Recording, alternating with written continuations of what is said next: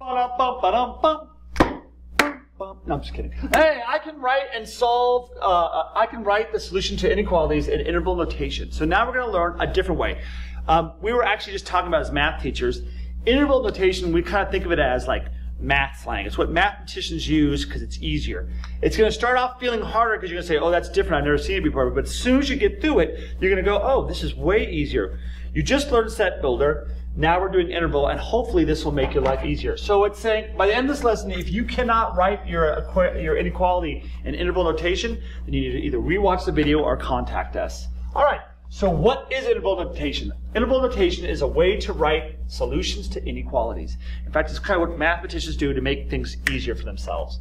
So you need to have this all in your notes, so please make sure you write this down. Pause the video and write it down.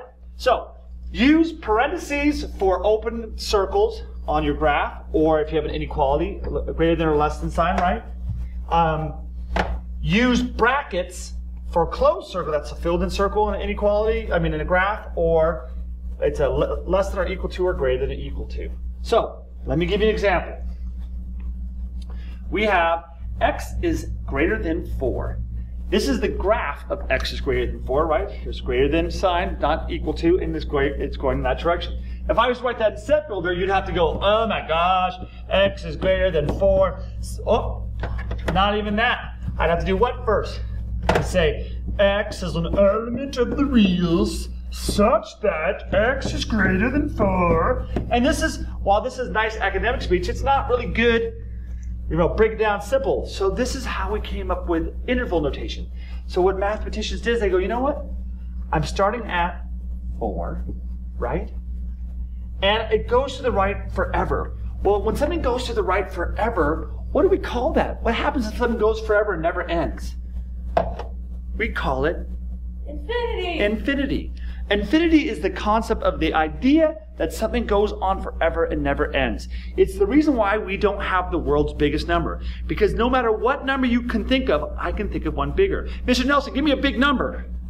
2,690 million. Whoa. And all I have to do is say plus 1. And it's bigger. What about you, Miss Garcia? Give me the biggest number. 99 billion, jillion, trillion, gillion, dillion, zillion. Googleplex, Googleplex, Googleplex, zillion. I don't even know if that's a number. Anyway, all I have to do is say plus 1, and guess what happens? I've got the bigger number. So there's no such thing as the biggest number because numbers go on forever. So what we do instead is we say it goes on, when we see those arrows filled in, we say it goes on to infinity. Here's the thing though, infinity is not a number, it's a concept. Meaning, it's not something that I can hold in my hand. A number, 4. Give me 4 of those. Put it in my hand. 4 billion. That'd be a big giant stack. But guess what? I could still get that. Infinity, I cannot put in my hand. So, all I gotta do is put a parenthesis between them. I look here, and remember our rules. If I use a parenthesis when it's an open circle. Is this an open circle? So I use a parenthesis. Over here, we say, well, that's filled in, so shouldn't I use a bracket? We don't use a bracket because infinity is a concept. So infinity can never be included in your answer. So it gets a parenthesis. And so this, instead of writing all that x as an element, this is interval notation. Remember that note, when we have an arrow going off the number line, it is considered to go on forever. This is represented by the symbol positive infinity. Now, notice I didn't put a positive sign here, just like if you tell somebody you're 15, you don't have to tell them that you're positive or negative. It's assumed if I write infinity that I'm talking about positive infinity. So let's flip that over to the next side. All right, these are the parentheses and the brackets again. We're just going to look at another problem. Here is another equation, and on this equation I have x is less than or equal to 4. Here's the graph of that, so we started with 4. Less than means going to the left, and equal to means I fill in the circle here. I have the equation. Now, if I had to do this in set builder, that would be X is an element of the reals such that x is less than or equal to 4. and that's a pain in the butt. It's a lot to write, right? So again, this is kind of like math slang. We want to make it easier itself. It does make an assumption. It makes an assumption that we're always talking about real numbers. But I can go, okay, I look at the stuff, and I read from left to right. I read from left first. What do I see first? I see an arrow going off to the left. So people say, okay, that's infinity. But it isn't. Because infinity, we said, assumed is positive, right? If it's going to the left, what do we have to assume in that case? It still goes on forever, but what direction is it going in? Negative. The negative direction. So we do something called negative infinity. We didn't have to put positive infinity because we assume positive. But if it's going in the negative direction, we say negative infinity. It's going on forever and ever and ever in the negative direction, and it will never get there. And then the number we're talking about is 4. And now we go and look at it. Is 4 included? Yeah, it's filled in. So when something's filled in, that means it's included. That means it gets a bracket. What about the negative infinity? Do we put a bracket on that too? No, because infinity is a concept. I cannot put it in my hand. It's an idea. So I just give it a parenthesis. So guess what?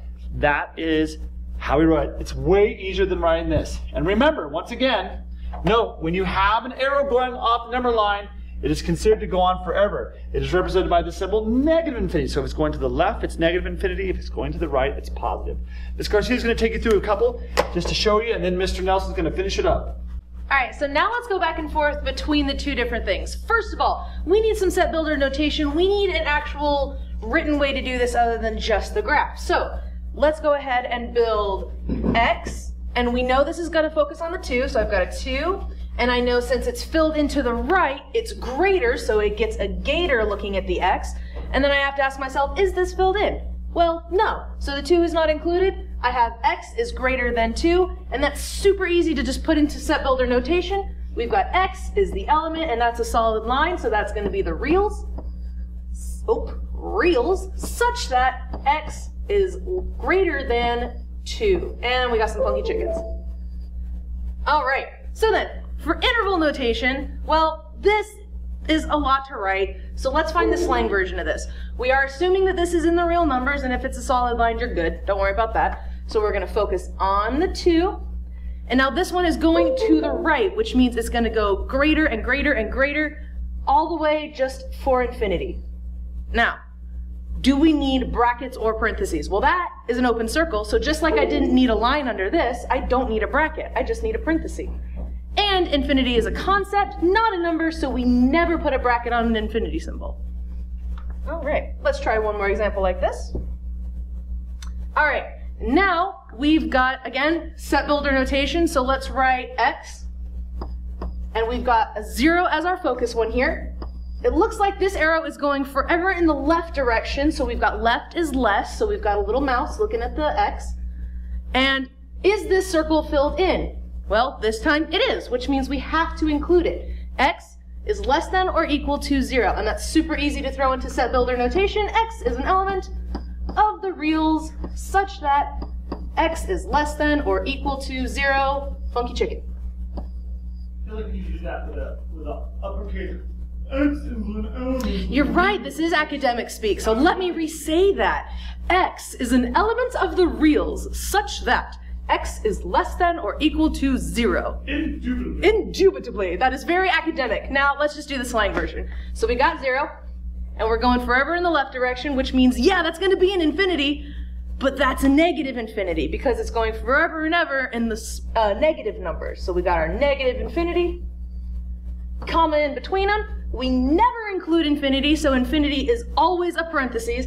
0, on the other hand, well, that's going to have a bracket this time because that is a filled-in circle. And that is a much shorter version of saying this. That is our slang version. Mr. Nelson, help us out here. Break it down. All right, so then this one, we're not going to have the graph. We're given an inequality instead. I would just always say make sure that you graph the inequality. Set builder notation is going to be really easy on this one because I'm already given the inequality. So let's go to there, and then we'll do our graph. Let's start with our funky chicken brackets. We got b as our variable, so we're going to say b is an element in the real numbers such that b, well, if I'm putting the variable first, let's see here. Does it have the mouse or does it have a gator? Well, it has the mouse, so we are going to be giving it a mouse. And that is going to be less than or equal to 5. Right, there's your set notation, set builder notation. Like I mean it. Element of the real such that b is less than or equal to 5. There you go, Mr. Craig. Thank you. All right, so let's move on to interval notation. For interval notation, it's always going to be easier for us to graph it first and then read the graph from left to right. So let's do that really quick. The number that is important to me is 5. I'm going to throw that right here, and then around it our 4 and our 6. Well, what way is this graph going to go? Well, we're going to start at 5. I'm going to put a circle there. It is a solution, so I'm going to fill in this circle. But does it go to the left or does it go to the right? Well, because the B has the mouse, it's going to be less than. It's going to be smaller. So That ain't no gator. we are going to go to the left because B is less than or equal to. So now for interval notation, we are just going to simply read our graph from left to right. And I can see that the arrow is going to the left.